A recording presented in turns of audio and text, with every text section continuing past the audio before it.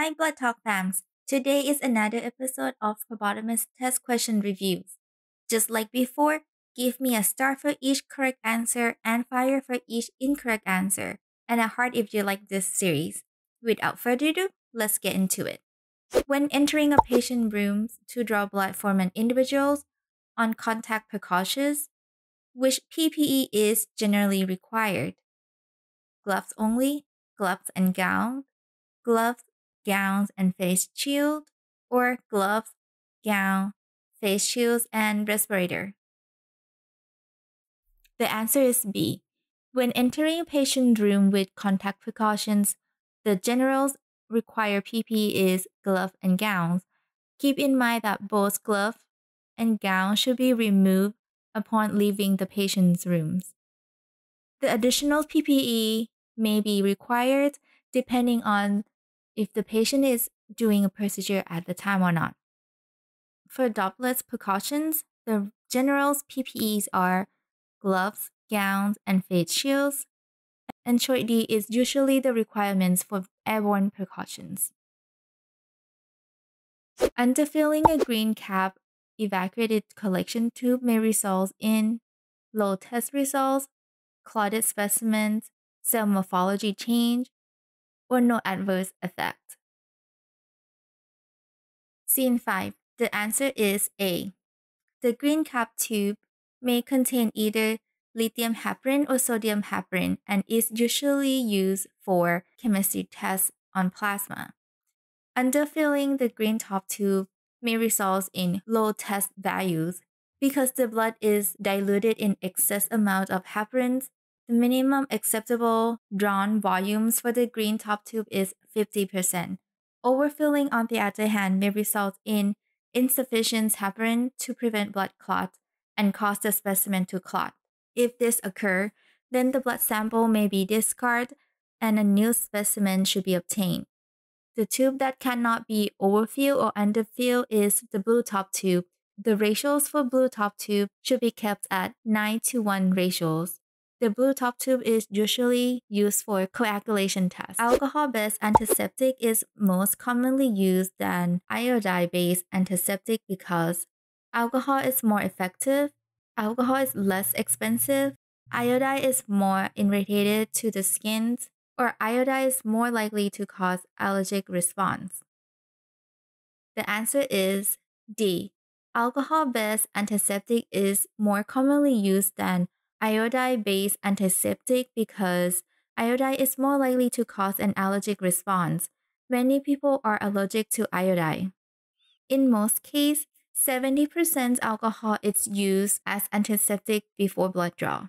Other antiseptic like Chloroprep can be used in place of alcohol if the patient is allergic to alcohol or in case of blood alcohol level tests. If serums appear milky, it likely indicator of lipemia, bacterial infections, viral infections, or dehydrations. The answer is A. How can we tell if something is lipemic?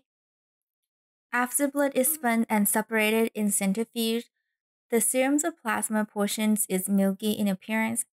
This likely indicates lipemic, which is an increase in lipids or fat from ingestions of food. If the serum's or plasma is lipemic, it may interfere with some of the tests. Let's talk a little bit about bacterial infections. We cannot really tell what caused the infections, but we can kind of tell if the patient has an infection or not because of a thick buffy coat. The buffy coat is the white layer between red blood cells and serum or plasma layer. The increase of white blood cells is an indication of an infection somewhere in the body, and that would lead to a thicker buffy coat. These infections could be bacterial or viral infections. Dehydrations. We can tell when a patient is dehydrated during the blood draw.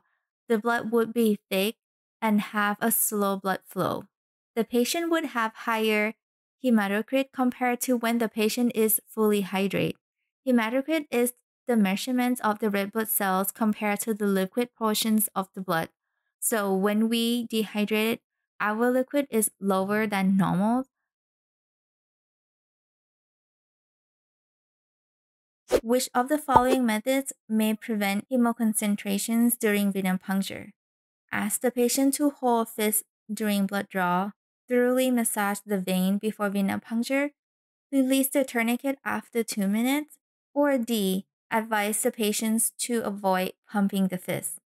The answer is D. The method that may prevent hematoma concentrations during venipuncture is to advise the patients to avoid pumping the fist. The patient should be told to open the hands when blood begins to flow, and the tourniquet should be released within 1 minute. Massaging the vein excessively or squeeze the tissues before venipuncture may cause some of the fluid from the plasma into capillary and surrounding tissues, also resulting in hemoconcentrations. That's all I have for today. Did I miss anything? If you have any question, please let me know. I'm more than happy to answer them. If I don't know, I will try my best to find out for you. Also, keep in mind that the information I put together here is the general practice at the moment. As time change, certain practice may change, and different institutions may have different policies. So please keep an eye out for that. If you like my video and think it's helpful in any way, please share it with your friends, and I shall see you all next time. As always, remember, your blood tells you the story of your health. Thanks for watching. Bye!